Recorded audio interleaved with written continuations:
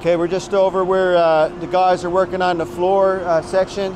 Basically what we have I-beams that we created, and the flooring will sit on top of these I-beams, and these I-beams will actually be the connecting and strength off the floor and subfloor on the EcoPod.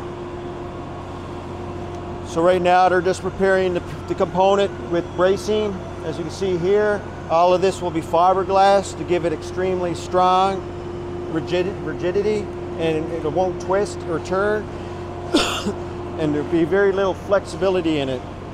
So this here is probably one of the stronger components of the flooring for the EcoPod.